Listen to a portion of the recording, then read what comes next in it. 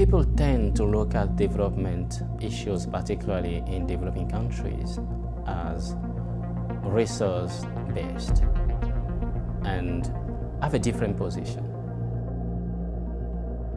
And of course, when you're talking about, poverty, mostly is about resource allocation and control of how those resources are used, and therefore accounting is very important in this process. I was born in a farm, basically, in a very remote area of Benin, and my parents couldn't even afford to pay for my school fee, which is basically, put it in Kenyan dollars, is less than $2, a year. So I promised myself that I won't live that life. I would do something to live a different life, and that was my driver.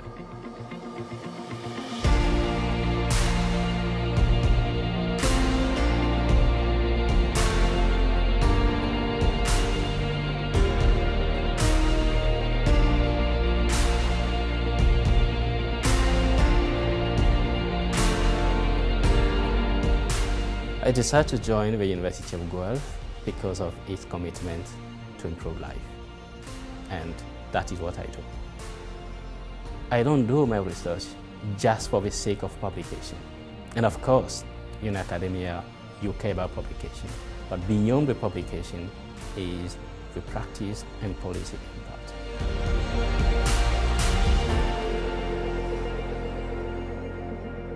I still have a lot to do.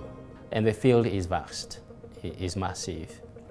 When you want change, you have to be part of a change, and sometimes you have to be the one initiating the change.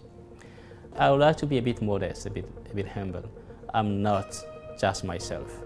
I'm taking some leading role, and also collaborating with other people that work with me as a team. I am Philippe Lassou, Assistant Professor at the College of Business and Economics, University of Guelph.